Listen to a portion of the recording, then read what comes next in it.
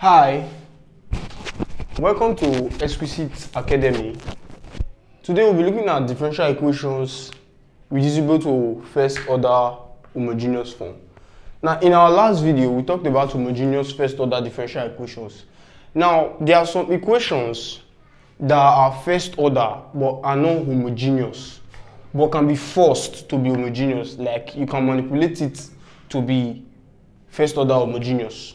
So these equations are always of this form: dy dx equals to ax plus by plus c all over dx plus ey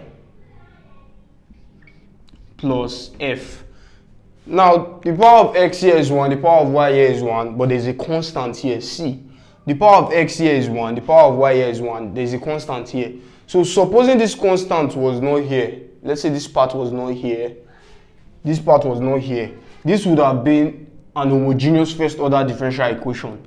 But because of this constant, it is no longer a differential equation. Now, whenever you encounter things like this, the best way to make it homogeneous is to see this x as another variable plus a constant. You no longer see x as x, you see x as another variable plus a constant. Now let's say x, let's call x, let's call x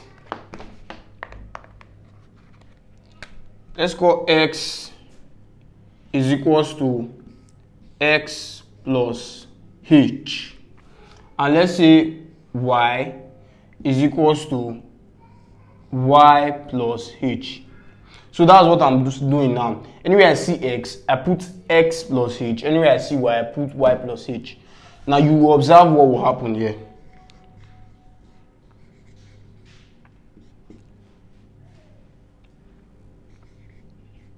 Ax plus h plus b y plus h, then plus c all over dx plus h plus e y plus h plus f. Now if I open the bracket here, I will have dy over dx equals to ax, then plus this by. I want to work with the x and the y, plus this by, then plus this ah and bh plus c. So we have, let's call this part k. Let's not call it, we have h here, let's call it k. So I'm calling this side k, I'm calling this side k. Since we have h here, let's use another constant here. So we'll be having ah plus bk. So we have ah plus bk plus c. If we do the same for the denominator, we're going to have dx plus dh plus ey plus ek. So we have dx plus ey plus dh plus ek plus f. Now this is what we will now do. Because we are forcing this to be homogeneous, for this differential equation to be homogeneous, first of all, this is still in terms of the small y and small x. So let me establish some facts here. This the small y over the small x is the same thing as the small y over the small x. And let me just multiply through by big Y. This is just 1. Then we have big X. This is just 1. So we know that this is this because this is 1, this is 1. So I want to manipulate this part to look more of the small x over this and this. So if I manipulate this, I can change this and bring this one under here and bring this one under this part. I'll have the small y over the big Y dot, I have this the big X over the small x. Then what's left is this the big Y over the big X. We know that the y over the y is 1, the x over the x is 1. So this part is 1, 1. So it therefore means that the small y over the small x is equals to the big Y over the big X. So we can change this part and write it as this. dy over dx. Now this is where the problem comes. Now because we have gotten it in this form, what we'll do, we'll assume that this part is 0 and this part is 0. Because once this part is 0, this is homogeneous. The power of x is 1, the power of y is 1. Now we'll now look for the value of h and k that makes this part 0. So that means I'll be solving these two equations simultaneously. But however, there is a problem. Now if I consider this equation as a straight line equals 0, and this equals 0 as a straight line, and taking h as the vertical axis, taking k as the horizontal axis, this straight line will have a gradient, and this straight line will have a gradient. From our coordinate geometry, we said whenever two lines have the same gradient, it means that those two lines are parallel.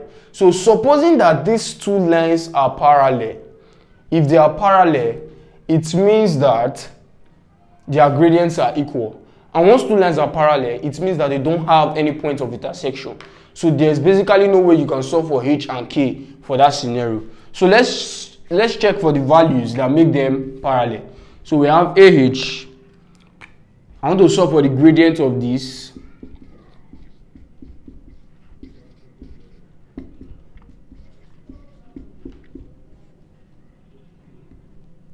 So if I divide through by A, I will have this. So the gradient becomes minus b over A, while the gradient of this one becomes minus e over d. Now we are saying that if there are two gradients, if the two gradients are equal, that this you cannot solve for h and k. So in that case, this substitution we did here, we won't do it again. So anytime you find out that their gradients are equal, you find out that this substitution is wrong. So in my next video, we'll talk about the right substitution you use for that. So let's say we have the two gradients are equal. So this minus cancels out. We have b over a is equals to e over d, leading us to bd is equals to ae, leading us to bd minus ae equals 0. So this is the condition. Whenever bd minus ae is equals to 0, it means that this substitution, we are not going to use this substitution. We are going to try another substitution. Now let's check. This is the bd. This is the bd and this is the ae. If I multiply by minus 1, this becomes ae minus bd equals 0. So this is the ae and this is the bd. So whenever this times this minus this times this is 0, it means that we will not work with this substitution. This substitution fails. We cannot manipulate it that way. So it's more like seeing this as the determinant of a, b, d, e. If it's equals to 0, if the determinant is equals to 0, we will not use this substitution. If the determinant is not equal to 0, we are going to use this substitution. So now, in my next video, we are going to solve this question quickly in my next video. And when we solve that, you will see how we are going to do it. That will be all for this video. Thanks for watching.